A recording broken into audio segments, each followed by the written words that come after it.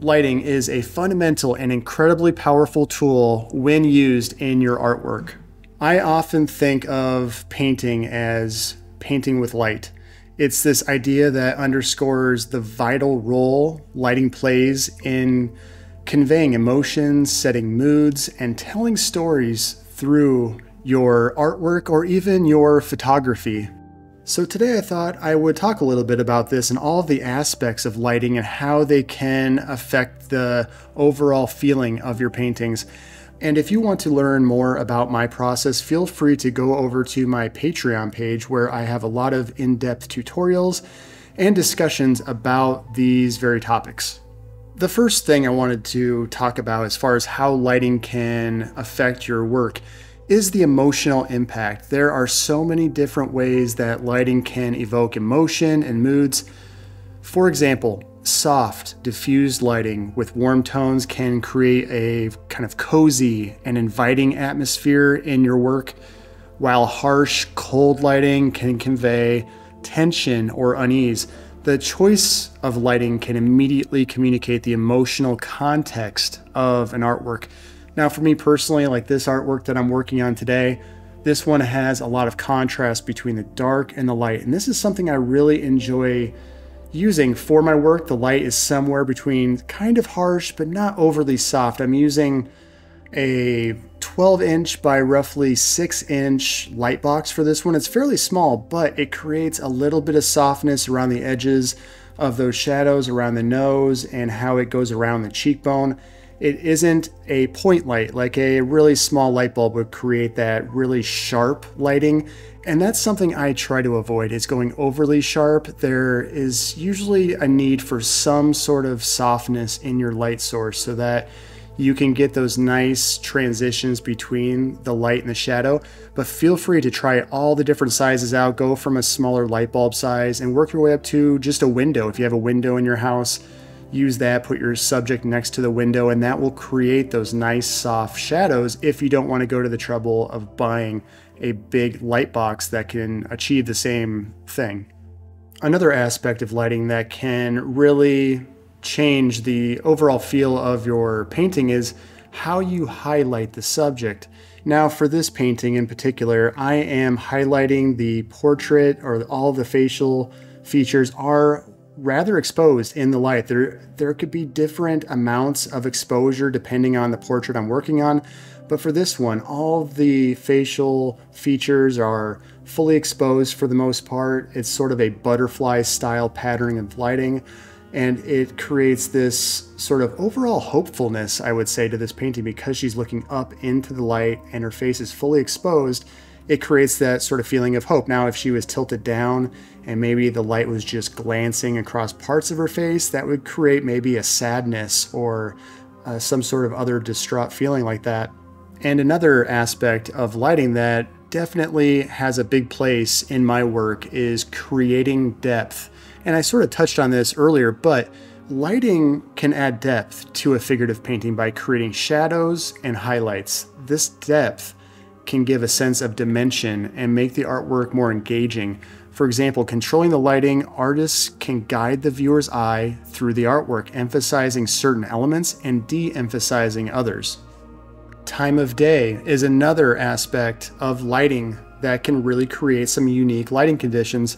So say, for instance, you use a soft, warm light of the golden hour at sunset or sunrise.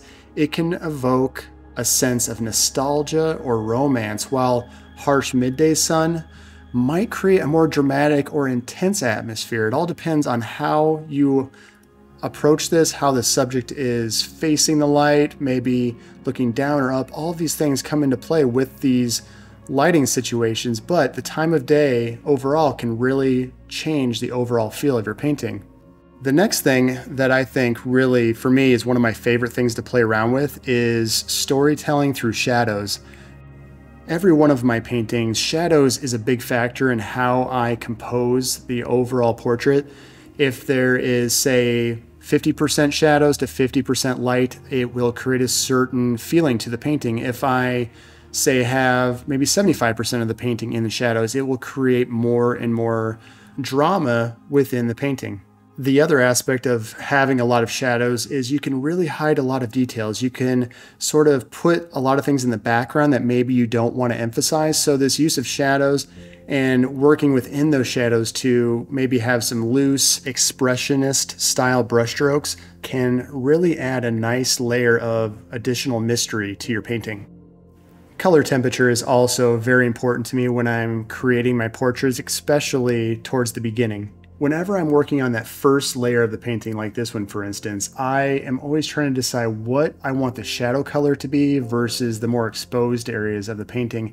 And I play around with this in Photoshop a lot of the time. I don't think I could ever have my models going into all these different light situations and be very efficient with my photography. But when I play around with it in Photoshop, I can try all kinds of different situations with my color temperatures. Now, for me personally, I think that the colors really can affect the mood, but sometimes it really has more to do with how intense those colors are playing with each other. So if you have a nice cool color in the darks and you go all the way to the other side to the really warm colors and you make that a very intense shift, I find that to create a lot of interesting effects with mood. So if you were to go into the nice warm tones in the light areas, it might create a sense of coziness or nostalgia. But with cool colors, if you were to start with cool colors in the shadows, but also stay a little bit cooler in the light areas, it may feel more clinical or somber. It really all depends on how those colors are playing with each other more than just the individual color by itself. And finally, one of the last things that I feel is very important to how the lighting affects your portrait paintings is how aware the subject is to the lighting itself. For instance, this painting, she is looking right up into the light. She's very aware of it. She's almost just entranced by the light.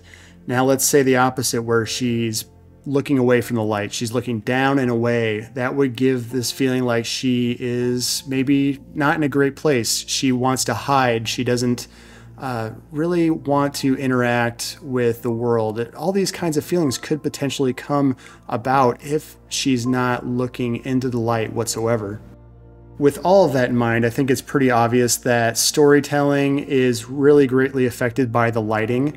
And if you are just getting started with your figurative painting or even landscape painting, still lifes, all of these do get affected by the lighting.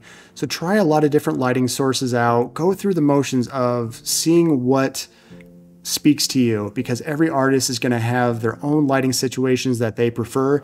This painting in particular is just one of many ways I like to use lighting. If you do have any other questions or you do want to learn a little bit more about my process, feel free to reach out, put a comment down below. If you want to see some of my tutorials, check those out on Patreon. Thank you so much for watching another one of my painting videos. I will talk to you again next week.